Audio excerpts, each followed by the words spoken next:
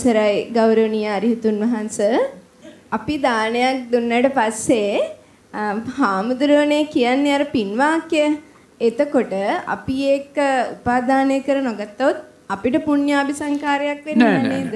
ඔයගොල්ලෝ ඒකට බොහොම නිහඬව උපේක්ඛාසිතින් හිතලා ඔයගොල්ලෝ ඒ වාක්‍ය අවසන් වෙනවීමත් සමග මේ පින් අපි උපාදානය කරගන්නේ අපි එහෙම බලාපොරොත්තු වෙන්නේ නන්දා සුමනාවෙන් අපිටත් මේ පින් අනුමෝදන් කළා අපි මේ පිනෙන් පුණ්‍ය පාප පහිනස්ස කරනවා මේ පිනෙන් අපේ ඥාතීන්ට පරදත් වූ ජීවින්ට පින් බලාපොරොත්තු වන සියලු දෙනාටත් පින් අනුමෝදන් කරමි අනුමෝදන් වෙත්වා මේ පිනෙන් ඒ සියලු දෙනාටත් යහපත් වේවා කියලා හිතෙන් කිව්වොත් ඔබ අර පින් වාක්‍ය අත්හැරියා.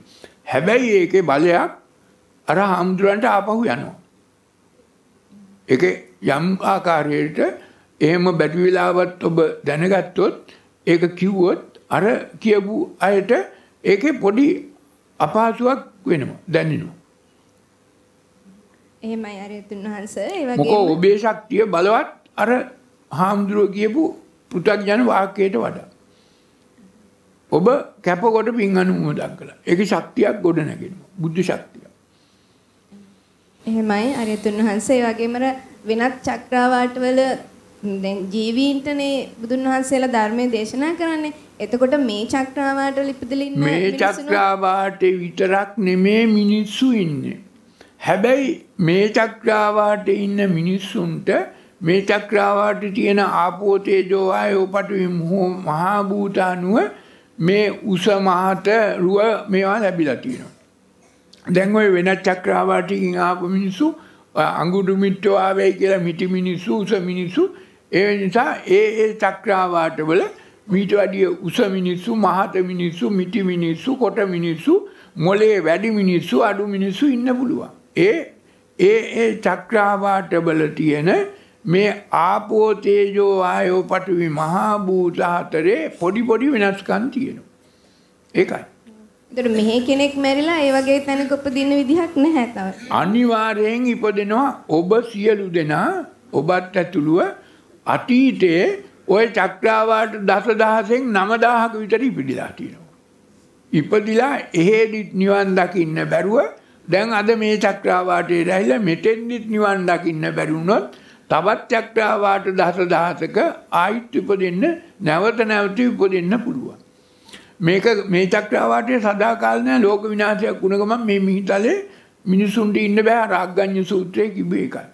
එතකොට වායෝ කසිනේට සමවැදිලා වෙන චක්‍රාවාටයකට අර ඔබේ කෙලස් පොදිය ගති පුදියත් අරගෙන ගිහිල්ලා එතන කූඩුවක් හදාගෙන එතන ජීවත් වෙනවා. හැබැයි මේ කූඩුව මේ කූඩුවට සමාන වෙයිද නැද්ද කියන්න බෑ. ඒකත් හැබැයි නාමකාය රූපකාය දෙකම තියෙනවා. ඔබ වහන්සේට මා වගේම තවත් සංසාරයේ ලෝකවාසී සංසාර රෝගීන් නිදුක් නිරෝගී කිරීමට ශක්තිය ධෛර්යය නිරෝගී සම්පන්නිය ලැබේවායි අදිඨාන කරනවා. අවසරයි මහා ප්‍රඥා මහත්මයෙක්ගෙන් මට පොඩ්ඩක් දැනගන්න පොඩි ගැටලු ටිකක් විතර තිබෙනවා. ධම්සප්පවතුන් සූත්‍රයේ මොන සූත්‍රයේ? ධම්මචක්කප්පවතුන්. ධම්මචක්කප්පවතුන්. මජ්ක්‍ධිමා පටිපදා කියන වචනේ. ඒකට මදයෙන් මිදී නිදහස් වීම.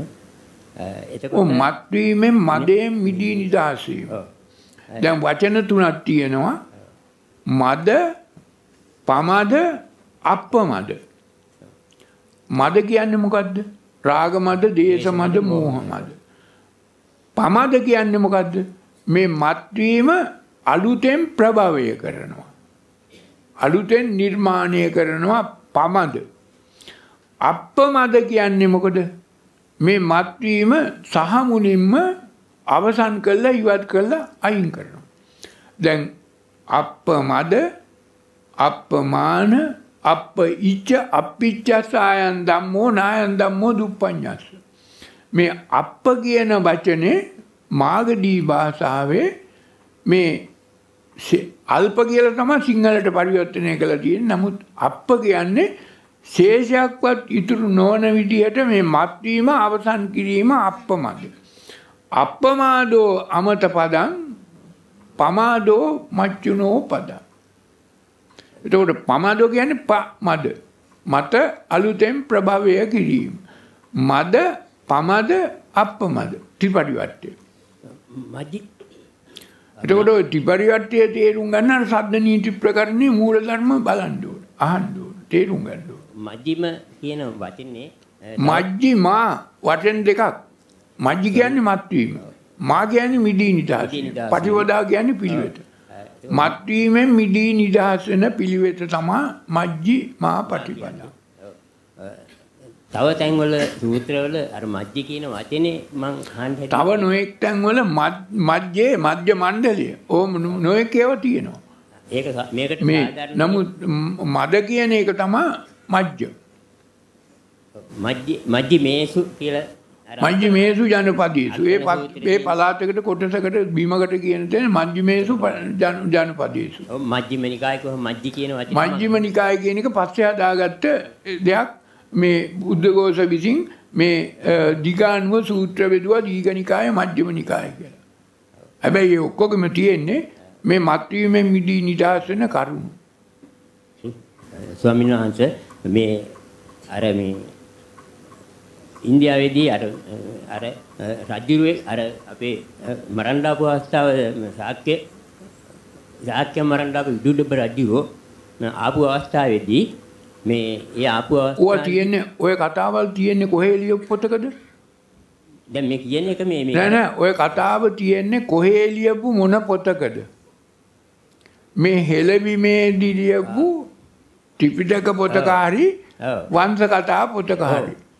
ඕවා සිංහල අකුරෙන් සිංහල හාමුදුරුවෝ ලියපු පොත් මිසක් ඉන්දියාවේ සිංහල අකුරෙන් ලියන්නෙත් නැහැ සිංහල භාෂාවෙන් ලියන්නෙත් නැහැ. මම මේ කියන්නේ දැන් අර මේ ඒ අවස්ථාවේ අර ගලේ එරුවා කියනවා මේ හරි ඒ ගලේ එරිච්ච එක දැන් මම පෙන්නන්නම් මම කියන්නේ ඇදියා ස්වාමීන් වහන්සේ දැන් ඔය ඇඹිලි පිටියෙන් අර මේ ඌරුසිතා වැවට යන පාරේ ගිහිල්ලා සූර්ය වැවට යන තැන ඒ අතර තියෙනවා කන්දක්. මොකද්ද මුල් කිරිගල නෙමේ අනික් කන්ද මොකද්ද? කන්දක් තියෙනවා එතන පන්සලකුත් තියෙනවා එතන ලොකු ගල් තලාවක් තියෙනවා ඔය කරත්ත රෝද එරිච්ච ඒවා 100,000 ගාණක් 60ම ගාණක් තියෙනවා අම්පාරේ මේ දමන පොලිසිය ගාවයින් හැරිලා යනකොට එහෙම එකක් තියෙනවා කියලා ඔව් එහෙත් තියෙන්න පුළුවන් එහෙත් තියෙන්න පුළුවන් ඒක ඒ වගේ නමුත් ඔය ඔතන තියෙන ඔය සූර්ය වැව අපි එතෙන්ට ගියා බලන්නත් පොඩි රෝද ලොකු ට්‍රැක්ටර් රෝද වගේ කරත්ත රෝද වගේ කාර් රෝද වගේ මෙහෙම හරියට දෙක ගිහිල්ලා තියෙනවා. ඕවා තමයි ඔය එරුණයි කියලා ඔය ලංකාවේ සාහිත්‍යයේ තියෙන ඉන්දියාවේ ඕවා මොකවත්. ඔබ වහන්සේ පෙන්නලා තියෙන මගධ දේශයේ අම්පාරකනේ. ඔව් මගධරට අම්පාර ඒක අර විදුඩබ්බ රජුෝ ඒ ආපු තැන ඔය ඒ තමයි හිතලා තියෙන්නේ. ඒ තමයි ඔය සාහිත්‍යයේ ලියලා තියෙන්නේ. හරි. දැන් ඉන්දියාවේ ආපුවාම කියන්නේ ඔප්පු කරන්න පුළුවන් කියන්නේ අර දිගට රෝද පාරක් එරාගෙන ගිහින් තියෙනවා. හරි ඒ රටේ තියෙන්න පුළුවන් එහෙම එකක්. නමුත් මෙහෙ තමයි වැඩි තියෙන්නේ. ස්වාමීන් වහන්සේ හරි ඒ වෑන් වැඩක් නැහැ ධර්මයේ ගන්නකො ඔය මයික් එක දෙන්නකො නිකන් හරි අපරාධ කාලය නාස්ති කරන්නේ නැතුව හරි වතුන් වහන්සේ අවසරයි මේ ඔබ වහන්සේ කියා දුන්නා සතර ස්ථානයේ අධ්‍යයනා කළ බුද්ධ ශක්තිය අනුගත කරගන්න බුද්ධ පරිනිර්වාණයෙන් පස්සේ රුවන්වැලි චෛත්‍ය රාජානන් වහන්සේගේ දෝණයක් ධාතු තැන්පත් කරලා බුදුහාමුදුරන්ගේ ධාතුන් වහන්සේලා දෝණයක් තිබුණත් බුද්ධ ශක්තිය නැත. දල්දා මාලිගාව ගාව දල්දා මාලිගාව දන්ත ධාතුන් වහන්සේ වැඩ හිටියත් බුද්ධ ශක්තිය නැත. ඒ වගේම තව නොයෙකුත් බෝධීන් වහන්සේලා ගෙනින් අංකුර ගෙනින් හිටෙව්වත් බුද්ධ ශක්තිය නැත. බුදුහාමුදුරෝ දේශනා කරපු මහා පරිනිබ්බාන සූත්‍රයේ තියෙන එක රේඛාවක චත්තාරිමානි එක මැනීමකින් තියෙන එක සමාන දුර ඇති මේ බුද්ධ ශක්තිය තියෙන තැන් 4ක් ලෝකේ තියෙන්නේ. මේක මේ 4ම බිම්බර ගතිය අඩුයි. ගුරුත්වාකර්ෂණ ශක්තිය අඩුයි. ග්‍රැවිටි පවර් එක අඩුයි. මම ඔය 2009 දී පොතක් ලියලා මේ බුදුන් උපන් දේශය කියන පොතක් ලියලා සිංහලෙන් මම කිව්වා මේ ග්‍රැවිටි පවර් එක ගුරුත්වාකර්ෂණ ශක්තිය එහෙම නැත්නම් බිම්බර ගතිය අඩුම තැනක් තියෙන්නේ මේ හෙළබිමේ ඔය හිරිවඩුන්නේ බෝධීන් වහන්සේ ගාව. ඒ වගේම මේ බිම්බර ගතිය වැඩිම තැනක් තියෙනවා බර්මියුඩා ත්‍රිකෝණේ. මේක ඇහුව නාසා ආයතනයේ විද්‍යාඥයෝ මම 2009 පොතක් ලිව්වාම මම කිව්වා මේ මිහිතලයේ පෘථුවියේ මේ ගුරුත්වාකර්ෂණ ශක්තිය එහෙම නැත්නම් බිම්බර ගතිය එහෙම නැත්නම් ග්‍රැවිටි පවර් එක හැමතැනම එක නෙමෙයි. අඩු තැන් තියෙනවා. ඒ අඩු තැන් වලට හේතුව මේකයි. වැඩි තැන් තියෙනවා. ඒවට හේතුව මේකයි.